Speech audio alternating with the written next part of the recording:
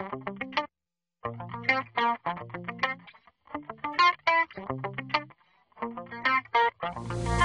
we got a fight game that I've been working on for quite a while now. It's about 500 lines long, and I'll show you what I mean if I scroll down here to the bottom. 542 lines long. So it's pretty fun if you sit around and play with it a little bit. I mean, not your everyday game with graphics and everything, but you know, general C++ program. But anyway, I'm going to show you how everything runs, what's going on here and there, and that's about it. So we're going to build it here and then run it. And this is all in code blocks, by the way, which is this little square looking thing down here. But it also runs in Visual C++ if you have that. And here it is in Visual C++. Now going back here, just let it load up. Take forever. There we go.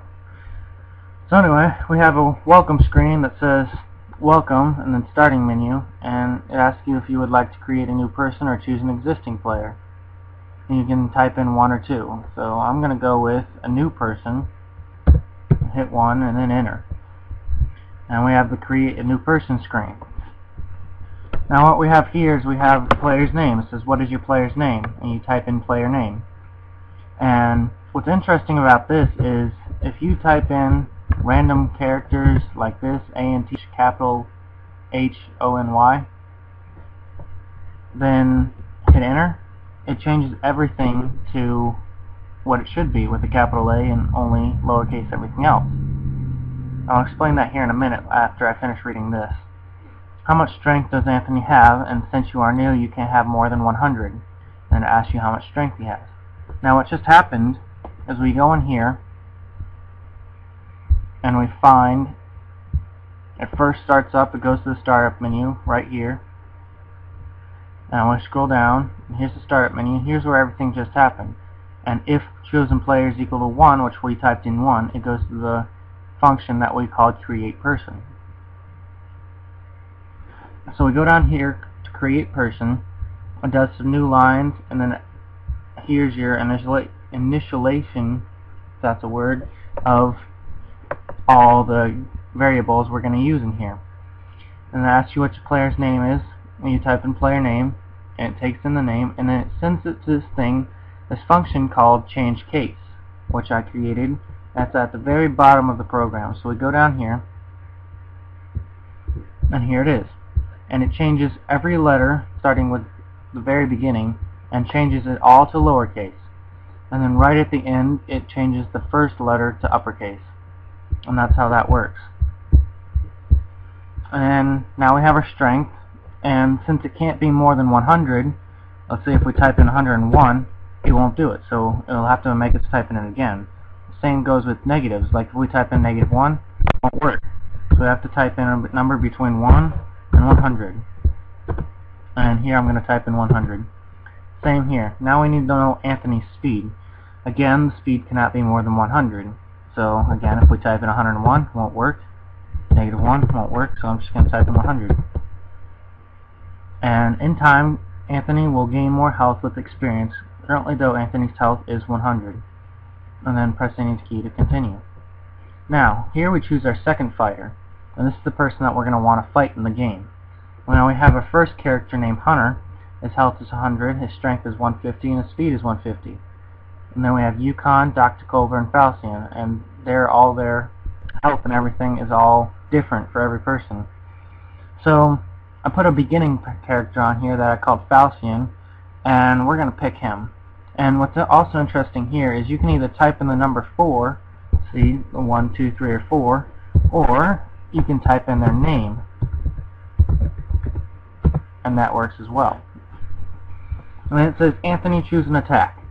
Now we can punch him, kick him, slam him, or drop kick him. And I'm going to drop kick him to start out with. So I'm going to hit forward and hit enter. Damage inflicted 13, and then you drop kicked Falcion. His health is now 87. And the character you fight has a chance of missing, and as you see here, he missed. And it says Falcion missed you, your health is still 100. Press any key to continue. Let's punch him this time. We're going to hit one, a hit punch. And then you punched Falcion, his health is now 67. And then he missed me again, but he'll probably hit me the next time. Another interesting point to point out here is, right here it says another. Well, if we scroll back up, the original text said, Anthony, choose an attack.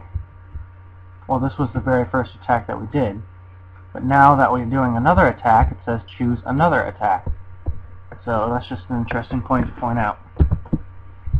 We hit enter, and again it says choose another attack. So let's kick him this time. So damage inflicted was 11, and then you kicked Falcion. His health is now 56. And then it's Falcion's turn. Damage inflicted 27. Falcion slammed you on the ground. Your health is now 73. And this continues until one of us loses. So we're going to keep playing. I'm going to slam him this time. And he knocked out 36. My health is 37, so he's actually beating me now. Let's drop kick him. And 10 and 11. Slam him on the ground. Ooh, I knocked out 40.